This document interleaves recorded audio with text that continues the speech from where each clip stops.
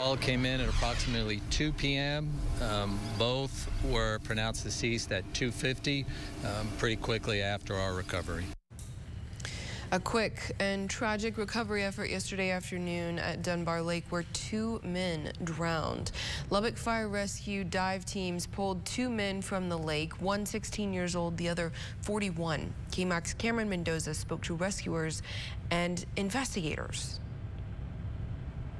2 males were pulled from the water, pronounced deceased on scene by UMC EMS. The medical examiner's office now working to publicly identify the 2 who drowned in Dunbar Lake Wednesday afternoon. Lubbock Fire and Rescue's interim chief Robert Canis says first responders and LFR's dive team leaped into action when they got the call, but we're working against the clock to locate those in the water near the dam.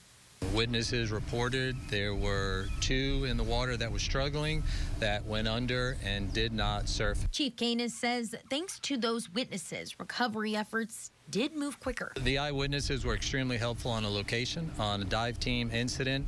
That can take the majority of the time in a large body of water of trying to pinpoint exactly where they went under. Eyewitnesses were very helpful in a location and really sped up our dive team's recovery efforts. However, questions are still unanswered in the case. We're investigating with eyewitnesses to try and determine if they fell off the dam or not.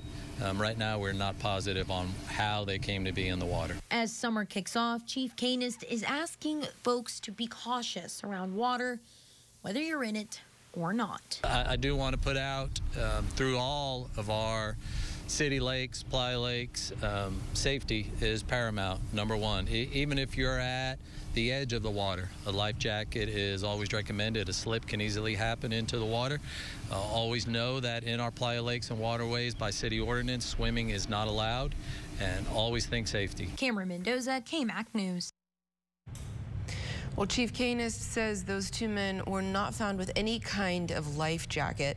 They were able to confirm this was not related to paddleboarding, which is popular on that lake.